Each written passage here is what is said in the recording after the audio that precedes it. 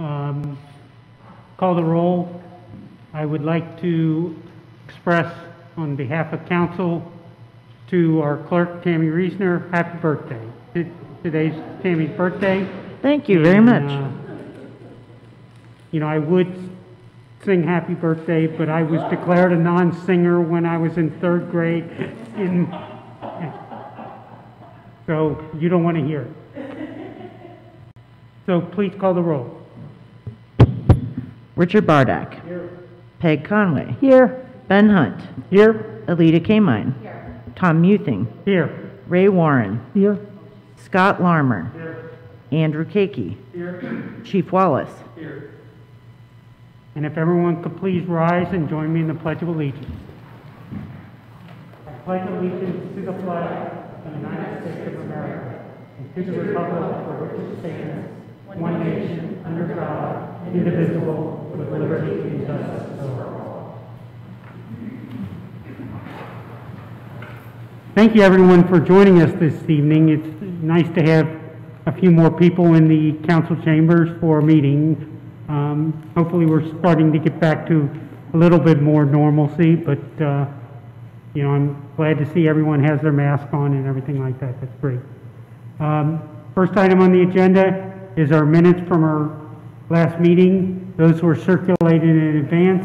Are there any comments on the minutes? Seeing no comments, we can consider the minutes approved. The village manager will now present the finance report for August 2021. Thank you, Mayor. In addition to the UAN report that was included in your council packet for the month of August financials, I have prepared a memo that summarizes some of the aspects of our revenues and expenses for the general fund for the month of August. So the earnings tax collections for the month of August was about $138,000. So our year-to-date collection of earnings tax is $2.3 million. Our budget, our estimate for that was $3 million, so we've already collected about 78% of the earnings tax for 2021. The village has received $97,000 in property tax. This was a final payment that we received through Hamilton County. And then we also booked $5,300 of money from the local government fund that is funded comes through the state of Ohio. Our estimate for that amount is about $55,000 this year, so we're on our way to collecting that. So total revenue for the month of August was $456,000. Year-to-date, we've collected $4.5 million, and that is about 87% of what we had estimated we would collect in 2021.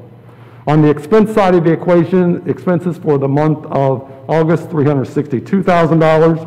Our year-to-date expenses of $3.4 million, so we have expended about 60% of the 2021 budget, which was $5.7 million. We ended the month of August with an unencumbered general fund balance of $6.7 million. That concludes my report. Are there any questions for the manager? Thank you very much. Next item on the evening tonight, we have our Bridget Kelly, our state representative, here for a couple items. And welcome, Bridget. Thank you very much, Mayor, members of council, for having me this evening. My name is Bridget Kelly. I'm currently serving my 3rd term in the State House, and I have the privilege of representing Amberley in the legislature. So thanks for having me tonight. I wanted to start out, first of all, just to make sure that residents know how to contact our office in case they ever need us.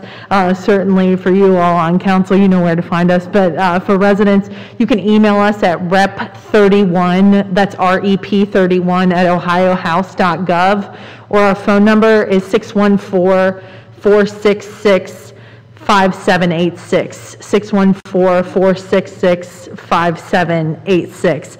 And so during this term, I've been serving on the Finance Committee as well as the Finance Subcommittee for Transportation, the State and Local Government Committee, Government Oversight Committee, and the Ohio Retirement Study Council. So particularly if folks have questions pertaining to any of those areas, we'd be glad to help. So I wanted to just give a quick update on what was happening at the State House tonight. In addition to presenting this proclamation on behalf of the Secretary of State's office, Kenny Henning, who is the Southwest Regional Director for the Secretary of State's office, sends his regards, but I promised him that I would do him proud. And so the Secretary of State's office sends out these proclamations after the census numbers are taken to declare the number of persons who live in the various political subdivisions of the state. And so congratulations to Amberley Village on a federal census count of 3,840 residents. So I will give this one more flash. So, if we can do a formal presentation, you're the mayor. You run the show here.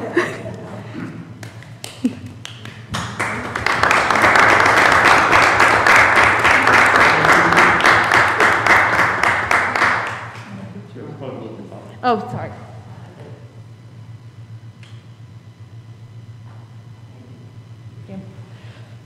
I also told the mayor we have matching Xavier masks, so I was glad I didn't wear mine tonight. But much like you, my gift to Tammy will also be not to sing to her on the occasion of her birthday.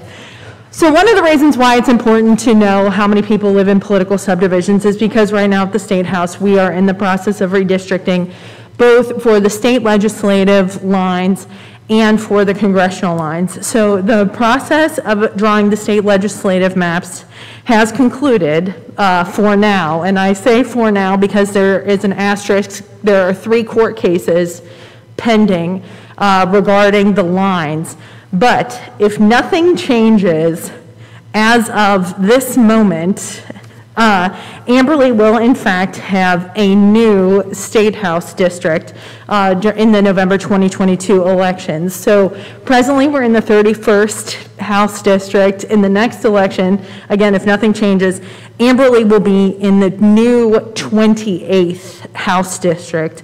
And Amberley will be included along with municipalities like Finneytown, Springdale, Sharonville, Woodlawn, Glendale, Lockland, Reading, Deer Park, Montgomery, Sycamore Township, and others.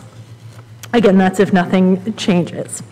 We are also in the process right now of drawing the congressional maps, and I say we as a very loose term.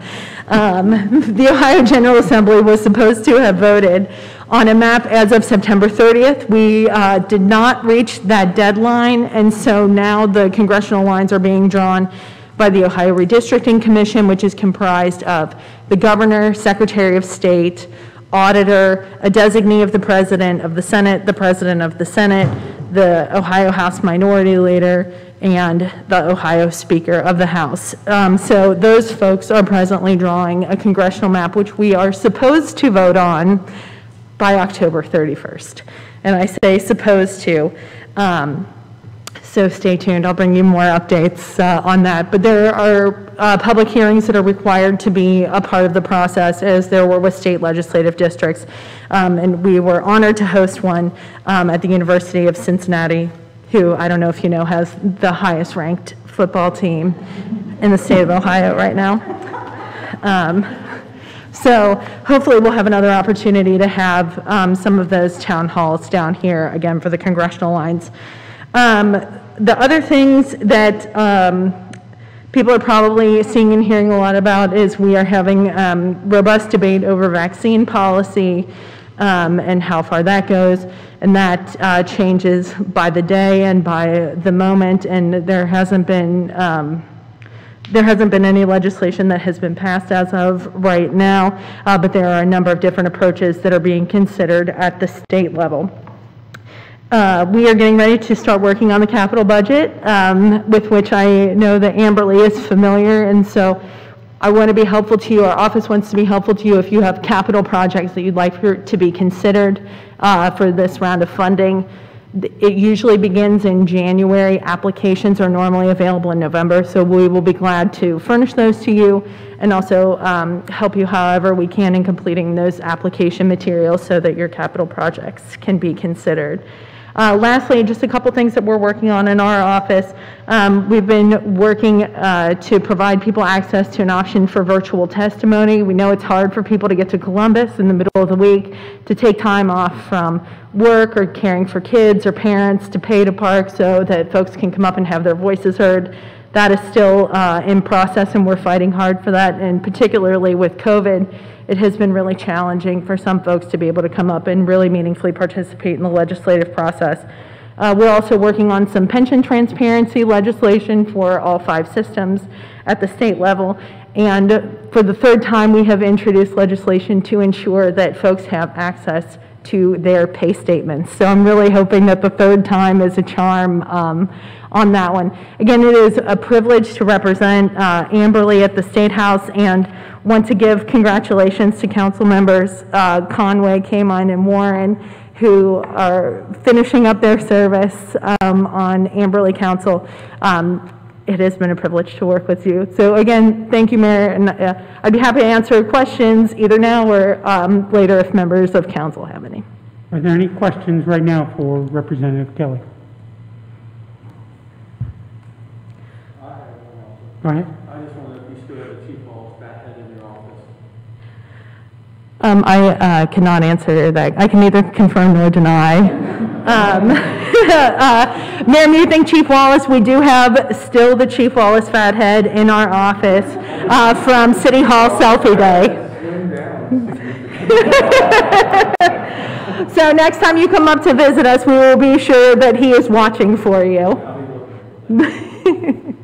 I just want to make just a brief comment. I wanted to thank you for your being our representative. I know your phone line, your office door is always open, so I certainly personally thank you for that. Thank you very much. Well, thank you very much for the update. Thanks for the proclamation. And Tammy, can you just make sure that the contact details that she gave, we get those on the website? Mm-hmm. Thank you so much. Sure. Okay, we'll now start committee reports, and first is the Finance Committee, and as chair of the Finance Committee, I have a resolution and an ordinance this evening. First, Resolution 2021-29 is accepting the rates of the Hamilton County Budget Commission for 2022. As council recalls, a couple months ago we submitted our budget, which is the annual tax budget, which is a formality. The county then uses those tax budgets to confirm the rates of taxation for the village. The rates came back as they're the same rates. It's our general fund 7% rate, and then the police levy fund. So I hereby move that we accept the rates of the Hamilton County Budget Commission for 2022 and approve Resolution 2021-29. Second. Okay, it has been moved and seconded that we adopt Resolution 2021-29. Are there any questions? Seeing none, it has been moved and seconded that we adopt Resolution 2021-29. All in favor? Aye. Opposed? Be it noted that that resolution passes unanimously. Secondly, I have an ordinance 2021-11 before you. This amends our appropriations for the coronavirus relief fund. This is required because the fund was fully appropriated, but one of the items that we thought was going to be expended at the end of last year did not get expended until this year, and therefore the fund continued to accrue interest. So we have an additional $150 of revenues that have come into the fund in 2021. We do have expenditures that can be used for that $150 of interest, but we need to increase the appropriations by the $150. So I hereby move that we adopt Resolution 2021-11, amending the appropriations for the coronavirus relief fund. Second. Been moved and seconded that we adopt ordinance 2021-11, amending the appropriations. Are there any questions? If not, it has been moved and seconded that we adopt ordinance 2021-11. Please call the roll. Richard Bardak. Peg Conway. Yes. Ben Hunt. Yes. Alita Kamine. Yes. Tom Muthing. Yes. Ray Warren. Yes. And then the Finance Committee also, and this will be an item that comes to council at the November meeting. We met on September 29th, and we discussed the police levy, which which has been approved by residents twice for 5-year terms. The final year of the police levy is next year. So the committee met to discuss what next. The committee agreed that we should recommend the renewal of the levy, and this, we're going to work on our communication of this, but it is important, it's very beneficial to residents that we do a renewal as opposed to a replacement. And the reason that it's so beneficial is we get to keep our homestead exemption and so forth for that. So that's what the committee recommends. The good thing for residents also is by doing a renewal, the levy is levied on the value of the homes back in 2013 as opposed to the increased value of the homes. And this was something that there was a change in the law, I think also in 2013, that allows communities to do renewals as opposed to replacements. So it's very beneficial to residents to do the renewal as opposed to the replacement. And I think, the other thing this is really highlighted, and we're making good progress on, is that if you look at what the village, when we started the police levy back in 2011 or 2012, it basically was funding roughly 70% of the expenditures of our police department.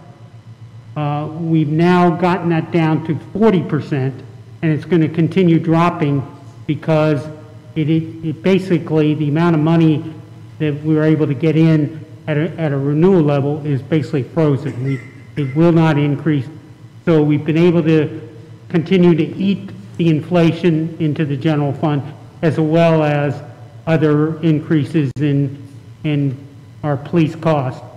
So that is, again, we're going to be working on our communication to residents about this, but I think it's a very positive story, and it will come to the council at our November meeting. Are there any questions? I'm sure there'll probably be some questions at the November meeting, but that's just an update. And that concludes my report of the Finance Committee. We'll now move on to the Health, Education, and Welfare Committee, and Councilwoman Kamine is going to present that report. Thank you, Mayor. Yes, I'm standing in for the Vice Mayor today. If she were here, she probably would sing to you because she's a singer, but I will also spare you. I will join the list of people sparing you on that. So I am reporting about two things today. First, I'll start very briefly with a meeting we had on September 27th about our annual meeting about our deer management program. Lieutenant Bloom gave an update to us about our program that has been continuing over the last several years, where we, as a council, have a policy to sort of empower our police department to, through a bow hunting program, cull 50 deer in the community per year. This year we have, like in the very near term previous years, been culling in the neighborhoods instead of in the parklands. It's been more successful as the deer are found more in the neighborhood areas. We do it in very safe, very specific places using the bow hunting method. It's been, kind of on trend with previous years. We have hit the 50. The meat is processed and donated to a pantry. And so basically the committee's report, after the committee heard the report, the recommendation was to, continue to support the program as it is. We are, the number of like accidents and removals related to deer who, you know, a safety issue has occurred with a deer already are not, are lower right now, but this is the season where they tend to go up. And so the message from the department that I heard in that meeting was to be very safe right now. It's mating season, so this is the time of year to be extra safe and extra cautious when you're driving around. But of course, you know, if you have an animal that needs removal, you can call the village and that will be taken care of. But so I don't believe there's any action for council. The committee just was recommending, heard the report and is recommending a continuation of that program. So that's deer. Yeah. Are there any questions related to that? Okay, so our other item is much more exciting, much more uplifting and good. We have before us today a resolution 2021-30, which accomplishes two things, both of which are probably a long time in coming. The first is to declare the second Monday in October, which happens to be today, as Indigenous Peoples Day, replacing Columbus Day. I'm looking at the resolution, and this dates back all the way to 1977, when Indigenous Peoples Day was first proposed, and many communities around the country have already done this. It's a really appropriate way to show respect and acknowledgement of and recognition of the Indigenous people who were here before us and their ongoing plight and struggle. And then the second piece of the resolution is really something that I think came to us really from the Human Rights Commission, and I see everybody here. I wanted to call out names: Matthew Krause, Nancy Warren, Jim Boney, Monica Lira, and Dr. Evelyn Jones, who really, I think, were steering the ship in terms of the land acknowledgement piece, which also many communities have undertaken as well, but really an ongoing obligation, an ongoing opportunity that the village will, and it says in the language of the resolution I'm reading, recite a land acknowledgement, which we will actually do today, statement in at least one council meeting per year, so that we on an ongoing basis are recognizing and thanking those who came before us here on this land. That would be the Shawnee and the Miami here and in this part of the country specifically. So I'm sure other people will have things to say, but basically I think what we'll do is we'll pass this resolution. I'll move that we pass resolution 2021-30 that accomplishes those things, and then we'll actually say the land acknowledgement. Second. Okay, it has been moved and seconded that we adopt resolution 2021-30. It's a resolution regarding recognition of indigenous peoples and land acknowledgement. Are there any questions?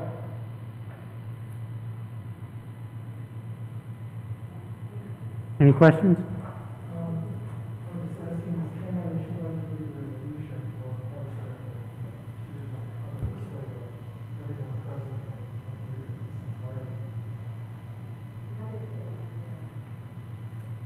It's quick. I'll skip the acknowledgement so that we can do that, but just very briefly, I'll read the whereases. So, whereas the Village of Amberley supports the recognition of the ongoing struggles of Indigenous peoples of this land and the celebration of the thriving culture and value that all Indigenous peoples add to our community, and urges other organizations and public entities to recognize Indigenous Peoples Day.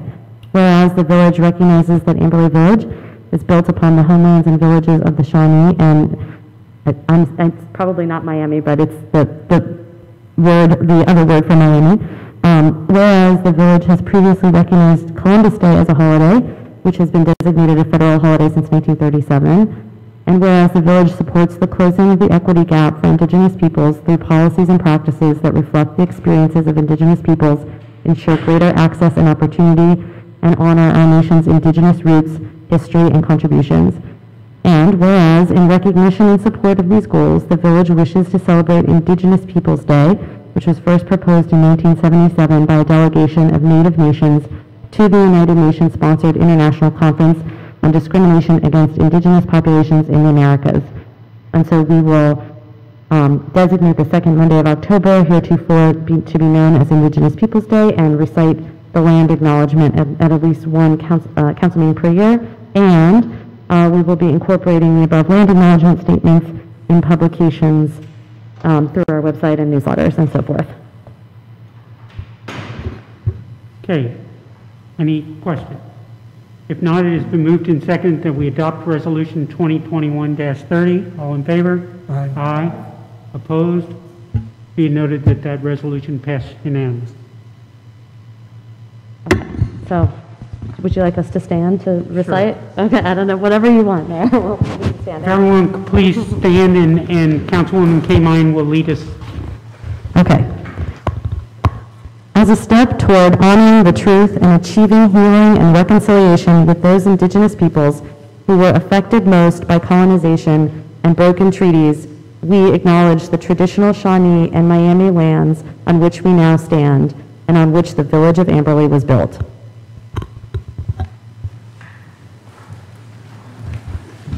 And that concludes my report. Thank you. And I really do want to thank the Human Rights Commission for all your work on this. The members are here this evening. And, you know, when the Human Rights, from my perspective, when the Human Rights Commission was formed, we talked a lot about, you know, a real opportunity for education. I think this is a primary example of that the Human Rights Commission is helping educate us on an important topic. And it doesn't stop here. You know, I think this will be a great way of continuing the education, and this is just one area where we can use our communication vehicles to educate our residents further on a very important topic. And not only important, but I think it's fun. This is something, you know, learning is fun, and I think this is something that the Human Rights Commission is really helping us in an important area. So thank you very much. We'll now move on to the next item, which is the police and fire. Thank you. The committee met actually in August, on August 10th, but I was not here in September to give a report, so I just want to share the highlights of that meeting. That was one of our meetings where the chief provided a departmental update. So the first item that he shared with us concerns the certification with the Ohio Collaborative, which you may recall is a 12-person panel of law enforcement experts and community leaders that establishes state standards for law enforcement operations on things like use of force and training and recruitment. So they have been implementing the Lexapol system for their policies, which is an online type of software that gathers things together that used to be on paper. And so this has allowed a more streamlined process for sharing policies with employees. And so each week, Lieutenant Bloom sends out 5 or 6 policies for employees to review, and then there's a quiz. So this is a step in one of the standards for certification with the Ohio Collaborative. He also let us know that they have been undergoing training regarding implicit and explicit bias using a video from the National Criminal Justice Training Center that included the entire village staff. That video was recently shared with council members for you to get a look at it. A while back, we agreed with the chief that it would be a good idea to create a position called training supervisor, and Sergeant Gehring has been in that position now for 5 months, and that is going well. He rotates through all the shifts and meets with the staff and reviews paperwork and other procedures with them, and this has led to more uniformity and consistency in procedures and processes. And finally, he shared an update on the progression planning process that is underway. He meets monthly with the command staff, which includes himself, Lieutenant Bloom, and the 5 sergeants. They discuss topics like budgeting, committees, racial profiling, use of force, use of license plate readers, and cruiser cameras. The chief also meets with the individuals one by one to discuss their strengths and areas for development, as well as the demands of being a police chief. So that was kind of a useful insights into how things are going. That concludes my report. Are there any questions? Okay, we'll now move on to the Compensation and Benefits Committee report. Thank you, Mayor. So that was actually a very good segue to our committee. The Compensation and Benefits Committee met on September 29th, and we had two topics, both of which, again, were updates. There's no action this evening, but we also heard about succession planning from the manager, and really, this is an annual presentation that we asked to come to this committee, and I think it's really been productive and helpful. And really, there are two kind of focuses on what we're hearing about here. Of course, the greater detail, it sounds like, is on the police department side in the police and fire committee, but generally kind of making sure that there are processes and planning that is happening and in place, looking at the trajectory, the numbers.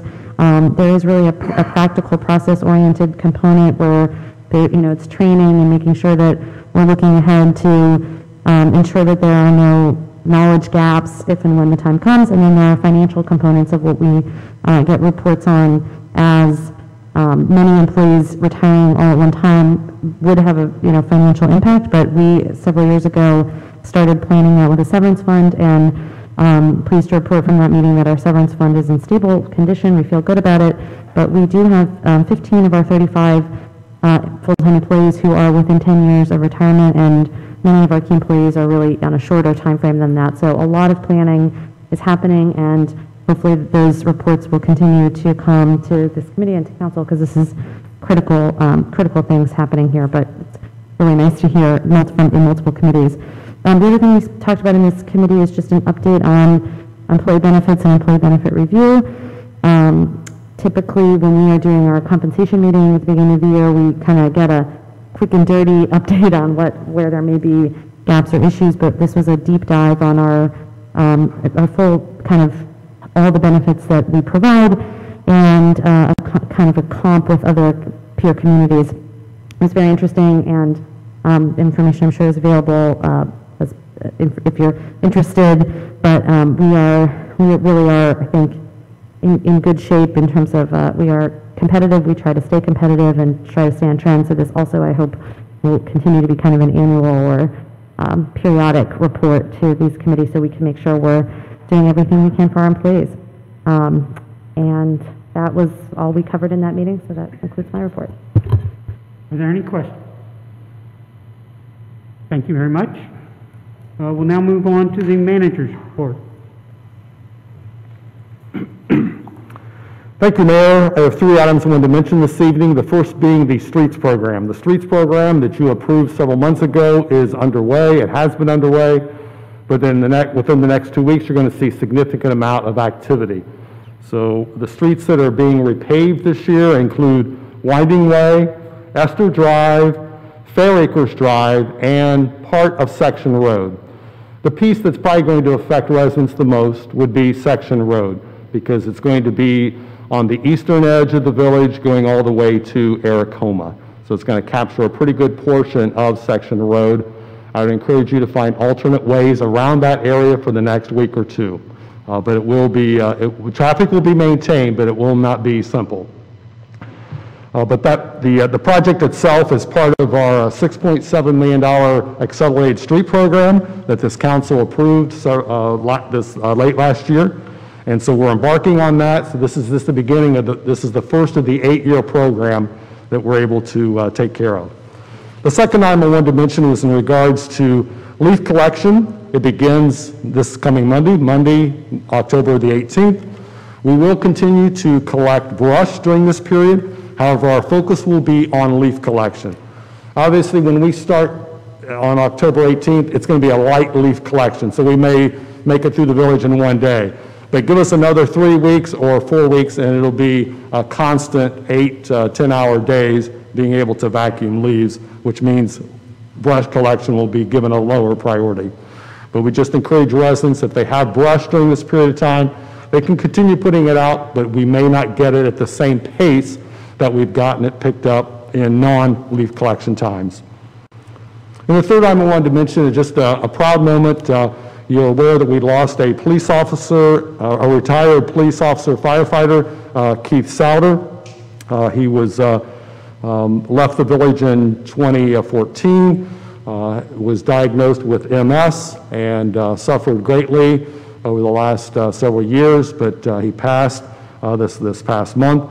The village employees did a remarkable job of being at the service, assisting the family, providing necessary services that were of assistance to the family.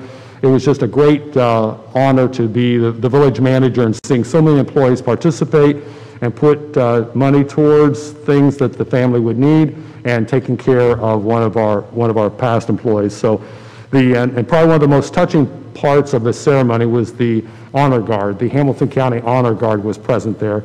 And if you've ever been in a service where the honor guard is present, it's quite touching to see the amount of dedication and concentration that it takes to have an honor guard present throughout an entire memorial service. But the Hamilton County Honor Guard did a fantastic job along with the village employees. So I just wanted to add my kudos to them.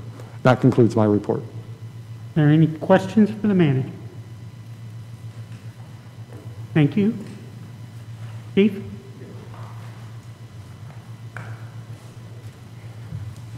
I'm going to kind of recap a couple of things that Patty talked about as well as Scott. As we continue to move forward, you know, I basically could have another up to 5 years here in the department, and the progression planning for me is one of the most important parts of my job, and I'm taking it very seriously. And I think that to have the right person in place, this is not a transition that I would want what happened to me with a short, you know, 30 to 60 day window to learn the job was not the way to do that.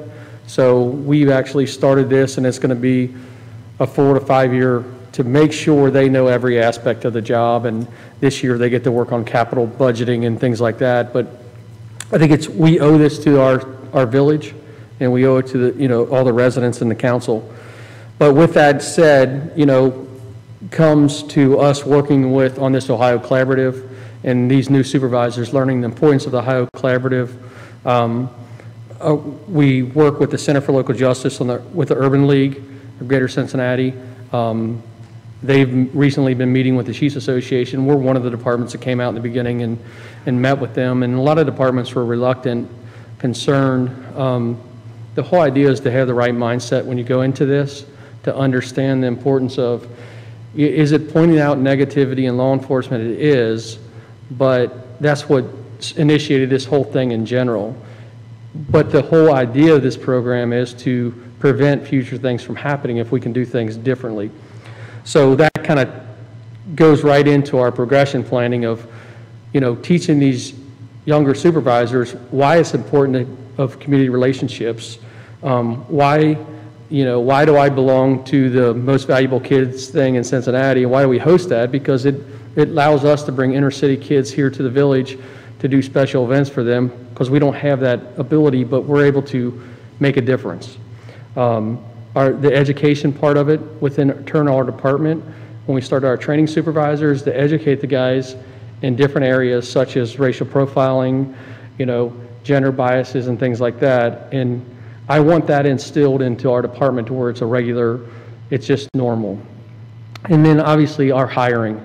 Our hiring is one of the hardest things, and to hire for diversity is very tough nowadays, and every department's going through the same thing. We've been very fortunate of our hiring and shooting for diversity, and I'm proud of the department we have, and I'm proud of the diversity we now have in our department. You know, 25 years ago we didn't have that. So I think that's another aspect we have to, you know, mentally take a note and keep that in our front. You know, hiring has to be based on relationships and fitting in and understanding the ways of Amberley Village. Lastly, I just want to mention that when Scott mentioned Keith Souter, I want to say that Keith retired here at the age of 33 when he had to leave, and so when he passed away, he was just turning 41. So it was very hard. I would just say that the police department, the village employees, over the years have never let Keith not think that he's part of this village anymore. They went out there and they rebuilt his garage that was collapsing. They've done lawn work, a lot of landscaping and things at the police department, And we still expect to have his wife and kids around the police department to meet and greet and be at things. With the employees, we're able to donate money again recently. Like one thing Keith asked me before he passed is he wanted new doors on his house, he wanted an alarm system, and he wanted his wife to have a riding mower because she push cuts the yard. So we do have the money collected amongst the employees to be able to pay for the doors.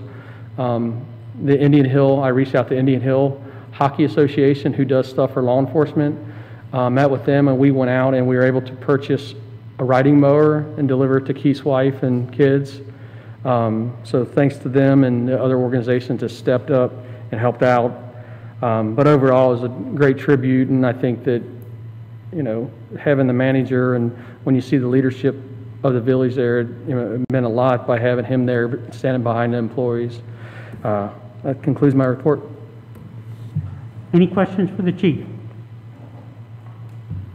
One comment. Yeah. Welcome back. Thank you. Appreciate that. Thank you. For the mayor's report, first I want to thank Councilwoman Kamine for pointing this out over the last month. I have a couple of residents that have received awards. I mean, we as council know how fortunate we are in the village that we have so many talented, committed residents in the village. And we see it all the time as people are recognized, but Councilwoman Kamine sent the village manager and I a few emails over the past month, and I just wanted to recognize those residents. Resident Debbie Brandt was recognized as Volunteer of the Year by the Association of Fundraising Professionals. Harry Cohen is being recognized as one of the Enquirer Women of the Year, and I think that one, every year when I look at the Enquirer and see the Women of the Year, and I look at the village, invariably, one of the women, and it's usually 6 or 7 that get recognized, one of the women is from Amberley Village, which is, when you think of Hamilton County and what percentage, so again, I think that is just so reflective of not only the talent, but the commitment that our residents have to things. And then Ann Sarenbach has received the Alan Cow Award from the Jewish Federation. So again, congratulations to all those, and I, want to recognize all our residents that commit their time to these organizations and so forth, and really thank you very much. Next, we will be celebrating Arbor Day on this Thursday. Traditionally, Arbor Day is celebrated in April. We are celebrating it in October this year because of COVID, but we will be having a tree planting, and we will be meeting out in front by the flagpoles at 5:30 on this Thursday to celebrate Arbor Day and to have the tree planting.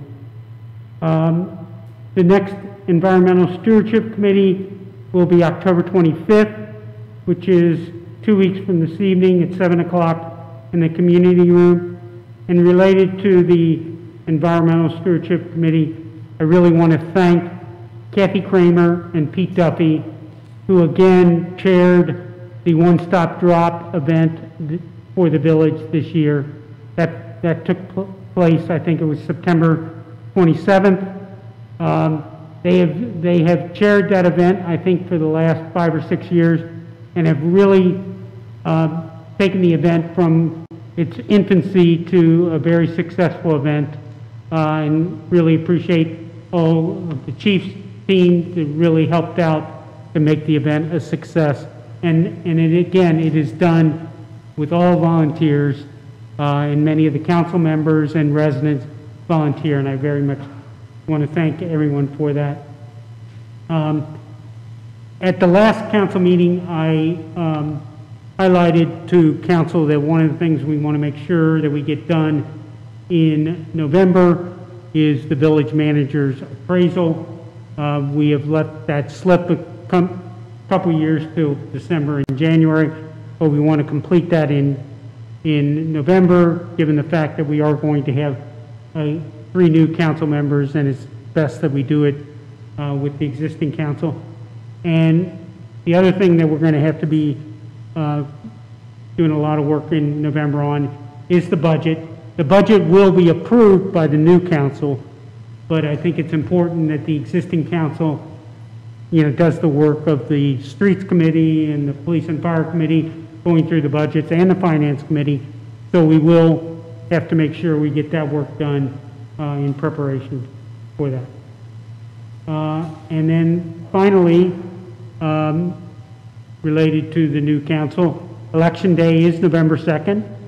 I encourage residents to vote. Yes, in our council elections are all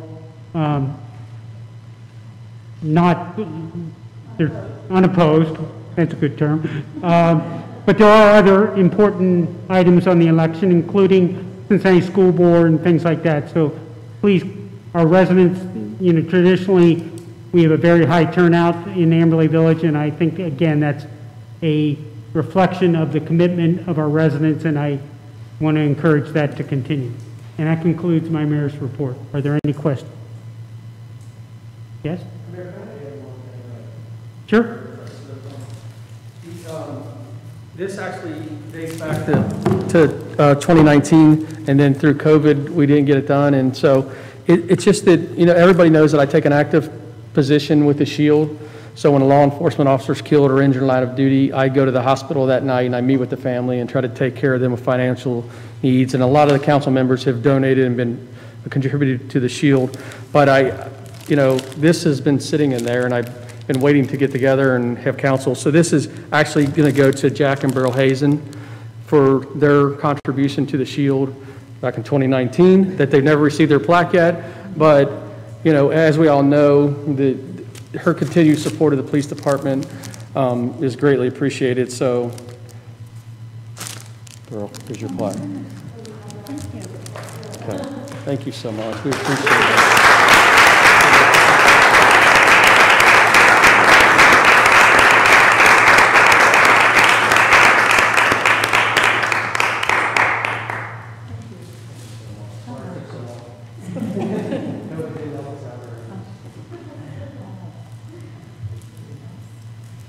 Thank you, Chief. New business, I know Councilwoman Conway has. Yes, I just wanted to offer an update from the local school decision-making committee at Pleasant Ridge Montessori, on which I represent Amberley community. After you've heard me talk for several years about the enrollment challenges there of the space being crowded, et cetera, PRM has been approved for a building expansion after all this time, and now things are going to move fast. So the design process is underway. There's a design committee that includes parents and community members from the LSDMC, as well as the principal and teachers from the LSDMC. The timetable is for the design phase to be completed by April of 2022, and for construction to begin possibly as early as June of 2022 and be completed by the fall of 2024. So that's very ambitious. We'll see what happens, but it's moving now. So that concludes my report on that. And, I really want to thank you for your leadership on the LSDMC. Thank you. I am no longer chair of that body, and I can continue as a member of it. It's not required to be a council member in order to represent, so I don't have to vacate right away, but I have expressed to the mayor that a successor will be needed. Any other new business? If not, we can consider the meeting adjourned. Thank you very much for attending.